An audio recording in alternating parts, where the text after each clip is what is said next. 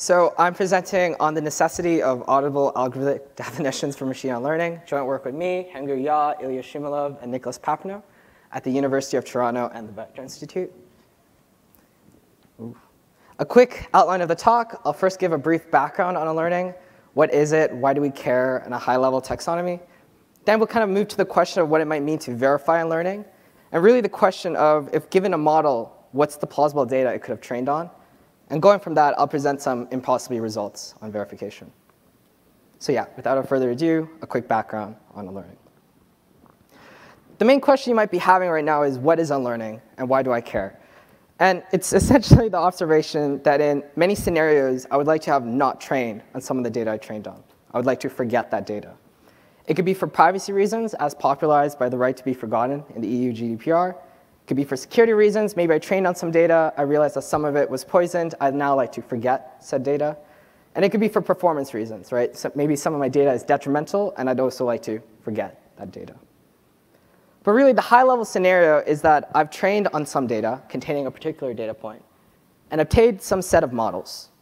But what I would have rather done is not train on that data point and obtain a different set of models. So what I want to do is some post-processing that we'll call unlearning. And hopefully, the output of unlearning, it resembles what I would have gotten if I didn't train on that data. But really, this high-level picture kind of skims an important detail, which is, what is a model? How do we represent models? And we could think of them either as a particular weight or a distribution of weights if training is random, or a particular function or distribution of functions. And the thing to keep in mind is that weights are not functions. If you have the same weights, you have the same function, but having the same function doesn't mean you have the same weights.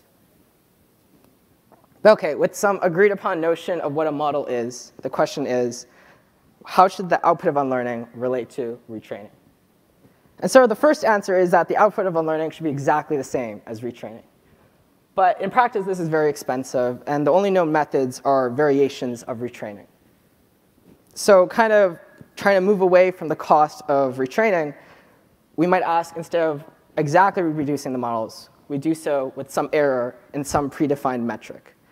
And I'd recommend one of my other papers for a more detailed discussion about different unlearning metrics. But OK, now with an idea of the main questions that we have when implementing unlearning, we can kind of ask what it might mean to verify unlearning. And in this paper, we specifically talk about exact unlearning, which, as I discussed, is essentially retraining. And the kind of question or kind of framework we have in mind is that we have a model, or really a proof associated to a model. And there's some verifier that could either determine if we had trained on a data point or had not trained on a data point. So really, we're kind of asking, could this verifier exist? And sort of the framework for verification that we'll think about is plausibility. We'd like to know if we could have plausibly trained on a data point. But how should we define plausibility? And if all the operations were deterministic, a good if and only if condition is that associated to each final model, WT, I actually have a sequence of checkpoints and a sequence of data points that would lead to this final model. And so I can check what data points I used. But in practice, some operations are not deterministic, and so you would introduce some threshold. And this was proposed in past work and was called a proof of learning. It was originally for model stealing, but we sort of repurposed it for plausibility.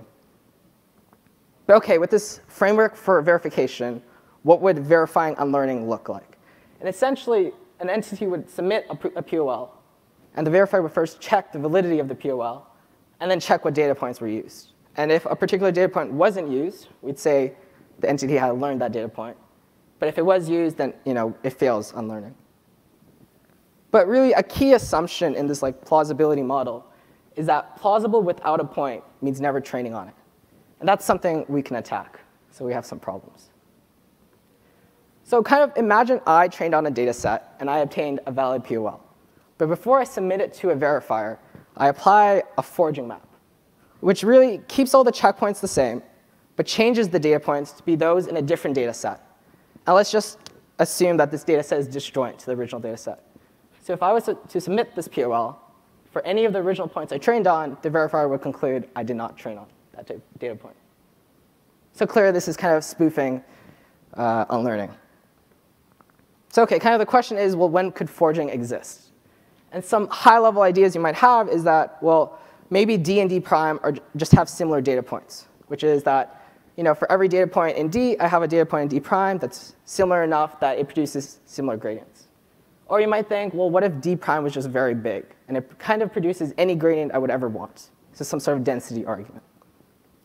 But what we kind of think about is a more probabilistic notion of forging, which is maybe our training data has some underlying distribution, and we can kind of prove something with this assumption, which is what we prove, is that if D is sampled from some underlying distribution, and D prime is also sampled from that distribution, forging can exist. And this is under some mild assumptions. We'll assume that the update rule has well-defined mean and standard deviation, that the mini batch size we're using is unconstrained, so we'll prove it for some large mini batch, and that we're working over Rn, and our distribution is absolutely continuous, so it's kind of nice in a sense. And the proof strategy is really to just increase this batch size so that our updates are approximating the mean from the underlying distribution, then using some concentration inequality, and then hopefully we can prove by non-zero probability. Obviously, this is kind of brushing aside working with the framework and computing everything, but that's the high-level strategy. But the nice thing of this probabilistic notion is it kind of gives an intuitive way to instantiate forging. Because what we're saying is that some batch works. So if I kept checking batches, maybe I will find that batch. And so kind of to illustrate this, in this paper, what we consider is we have a particular data point to unlearn, and we'll take as our forging data set some subset of D remove that point to unlearn. And what we'll do is when given an update to forge, an update that used the data point to unlearn, we'll kind of search through some random batches of D prime. And hopefully one of them will be good enough.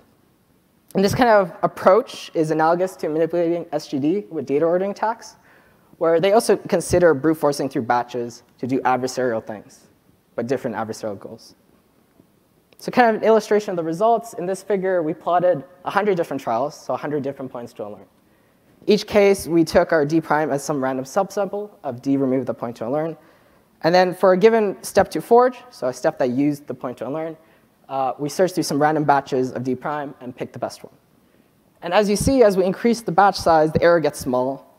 So kind of as if it would keep getting smaller if we kept increasing the batch size. And we used L2 squared for our error here. The paper has other figures describing other variables, and if you're interested, I'd recommend looking at the evaluation section of the paper. But OK, what are really the conclusions, kind of the insights we've gained by thinking about plausibility for unlearning? The first thing is that being unlearned is not always a well-defined property of a model or a distribution of models. Which is to really say that if I was given a model or a distribution of models, it's not always clear, without some kind of requirements of the setting, what data points were used to train that model. And kind of building on that, verifying retraining specifically requires algorithmic considerations. We have to be very specific about how training is done and the general setup, the data setup that we can use. So OK, with the bulk of the paper discussed, what are some sort of open questions left by our work? Kind of as the second point previously was touching on, what are sort of the constraints we need to impose on the training to kind of rule out forging? If you think about how I proved it, like how we proved it in this paper, there's some absurdities, right? Maybe the batch size is too big to be realistic. And so maybe imposing that can remove forging. Obviously, we just proved an impossibility result. We didn't say what you need to do to rule out forging, so that's kind of open. Another question is sort of building on this forging framework. Because what we've done is sort of related data sets in terms of what models they produce. And this is some sort of generalization, which is a key question in a lot of ML theory. And sort of the third point, which is maybe what a lot of people have on their mind right now, is sort of that privacy implications of forging. Because what we've sort of showed is that it's difficult to do membership inference in subsettings. But this is not the usual membership inference. We're not working with models. We're working with proofs of plausibility. But yeah, that's my talk.